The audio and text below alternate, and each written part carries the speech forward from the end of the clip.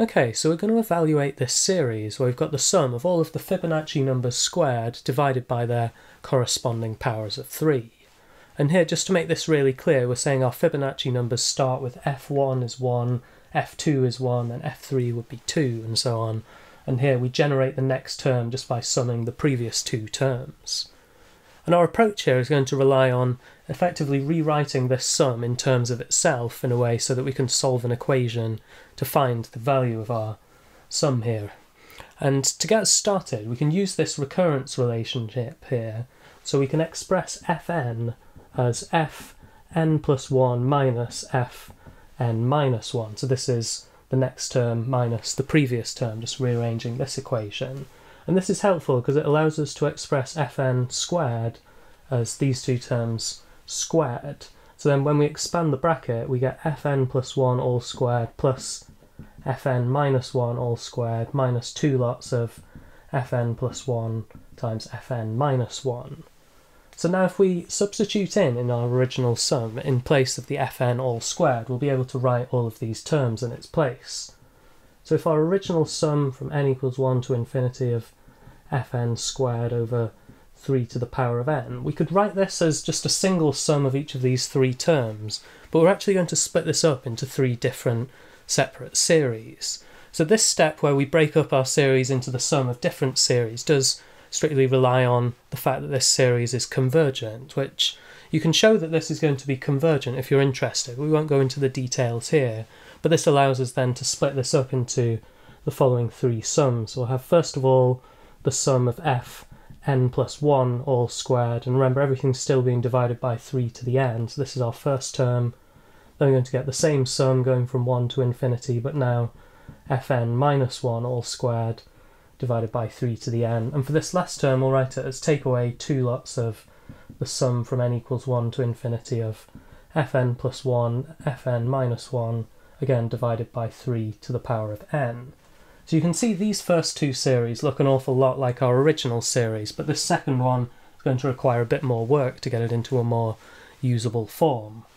And for our first two series here, you can see we've got 3 to the n, but we've got fn plus 1, and here we've got fn minus 1. So we're actually going to factor out some powers of 3 so that we have n plus 1 here and we have n minus 1 in the second one.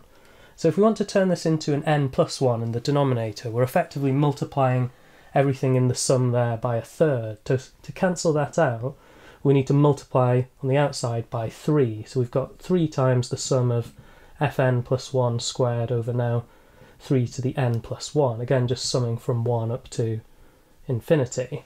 And then for our next one, instead of multiplying by 3 on the outside, we're going to multiply by a third. So effectively taking one of these 3's in the denominator outside of our sum, then we can write this as a third times the sum from n equals 1 up to infinity of fn minus 1 squared over 3 to the n minus 1. So now our values there, the n plus 1 and the n minus 1, match up. And again, we've just got to take away two lots of this remaining sum, which we'll deal with later.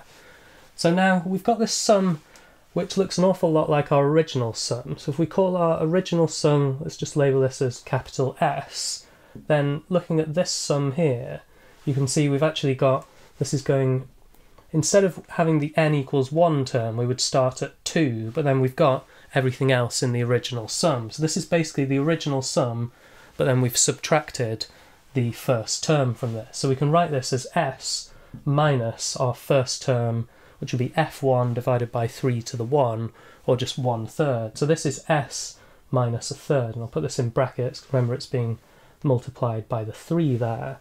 And then we can apply the same sort of procedure with our next sum here. This one, if you think about where does this begin, this actually begins at 0 instead of 1. So it looks like we're gaining a term here. But you can actually see that f0 divided by 3 to the power of 0, f0 is just 0, so we're only actually gaining a term which is 0. So this term here is actually just equal to s, and then we'll leave alone this second sum now. So then we can rearrange all of this to write s is now equal to 3 times, in brackets, s minus a third plus a third times s minus 2 times our remaining contribution. And then here, let's collect all of our s's onto the right-hand side. So we've got 0 is equal to, so we subtract s, we've got 3s gives us 2s, plus a third, 2 and a third s will write as 7 over 3 times s. And then we've got 3 times the negative third gives us minus 1. And then we've still got 2 times this sum going from n equals 1 up to infinity of fn plus 1 times fn minus 1, all divided by 3 to the power of n. So if we now label this new series, let's call this capital T. So this is going to be our focus next. Can we express this in terms of our original series S? And then eventually we'll get an equation which we can solve to find the value of S, the value of our original sum. And again, we're going to use this defining relationship to re-express this fn plus 1 times fn minus 1 term that we're summing. So if we have fn plus 1 times fn minus 1, we're going to first of all rewrite fn minus 1 using this equation as fn plus 1 minus fn. So we've got fn plus 1 times fn plus 1 again, but now minus fn, which when we expand the brackets, this will give us fn plus 1 squared minus fn plus 1 times fn. And then the next step is actually we're going to take this inner fn plus 1 term here, and we can write fn plus 1 is actually fn plus 2 minus fn. So this is this same identity but just moved along one. So fn plus 1 gives the next one fn plus 2. So now if we substitute this in, we're going to get, we've still got fn plus 1 all squared, then take away in brackets we've got fn plus 2 minus fn all multiplied by fn. You can see now we're going to get an fn plus 2 multiplied by an fn, which is going to be useful because we can relate this back to our sum t, and our remaining terms we've got fn plus 1 all squared, we've got these two negatives give us fn all squared, and finally take away fn plus 2 times fn. So again, we're working under this assumption that this series T here is convergent, but we can effectively now rewrite this using these three different terms as three different series. So we can express T as, first of all, the sum from n equals 1 up to infinity of our first term, fn plus 1 all squared, and everything here is still being divided by 3 to the n. And then we've got the same thing, the sum to infinity from n equals 1 of, it's just fn squared divided by 3 to the n. So this is really nice. This sum here is actually just our original. You can see that immediately. This is just s. And finally we take away this term, so we take away the sum from n equals 1 up to infinity of fn plus 2 times fn divided by 3 to the n. So with this first sum here, we can try and express this, make this look more like s. And just like before, we can multiply by a third inside all of these terms. If you divide these through by 3, we change this 3 to the n into a 3 to the n plus 1, which matches our fn plus 1. So we've got fn plus 1 squared divided by 3 to the n plus 1. But to cancel this out, we've added a third here, so we need to add in a 3 on the outside there so that this balances. Then this whole sum here we've already seen is just s, and here this sum, we've got fn plus 2 and fn, where they differ by 2, just like our fn plus 1 and our n minus 1 there. The only difference is we've got 3 to the power of n, whereas here we've got 3 to the power of n, which is between our n minus 1 and n plus 1. So we want to turn this 3 to the n into a 3 to the n plus 1 so that it matches up, then this will effectively just be the next term in the original series T here. So if we want to turn this 3 into a n plus 1, we need to take out a factor of 3. So we write this as take away 3 times the sum from n equals 1 to infinity. And this 3 now gets cancelled out by dividing through by an extra 3. So we get 3 to the n plus 1 in the denominator there.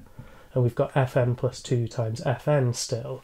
So now this is of exactly the same form as t, but it's just moved along one. So we can write this whole sum is going to be t, but instead of starting with the term where n is 1, we're effectively starting at the next term after that. But we're quite fortunate here that if you actually substitute in n is 1 here. You've got f2 times f0 divided by 3 to the 1. And remember, f0, the 0th Fibonacci number, is just 0. So actually, this whole sum is just equal to t. And then we've lost the first term, but the first term was 0 anyway, so this is just t. And then we can apply the same procedure as we had earlier. We actually saw this one earlier, didn't we? Where we've got the original sum s, but we've lost the first term there. And the first term was f1, or just 1, the first Fibonacci number, divided by 3 to the 1, so minus 1/3 again.